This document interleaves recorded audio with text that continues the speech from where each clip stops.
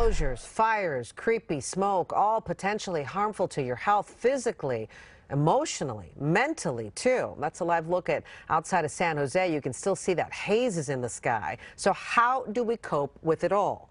NBC Bay Area's Ian Cull talked to some experts. We've had a record 25 straight spare the air days in the Bay Area. The smoke and sky this week have felt ominous, even with the air quality. I think it looks worse now than it did. For some, getting outside is a worthy trade-off. We both work from home, so we're just sitting around all day. To be able to get out and get some fresh sort of air is better than nothing. Fine particulate matter that you inhale. Doctors say when the air is unhealthy, it's like smoking a pack of cigarettes a day.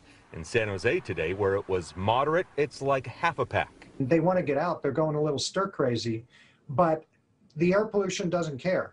And it's just as dangerous to you on day 25, or if not more so, than it was on day 1. Dr. Thomas Daly with Kaiser Permanente is seeing increased respiratory problems in his patients.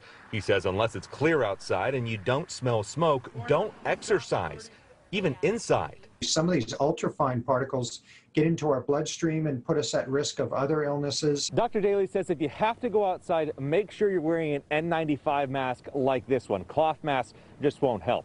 As for mental health experts, they say all of this smoke on top of the pandemic is really weighing on a lot of people. A couple patients mentioned not even knowing, like, what time is it? Like, everything looks the same. Therapist Janelle Bowles says if the smoky skies are bothering you, know you're not alone.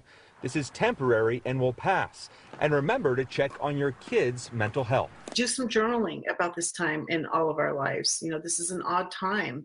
And just breathe, do some deep breathing, do some yoga, stretch it out.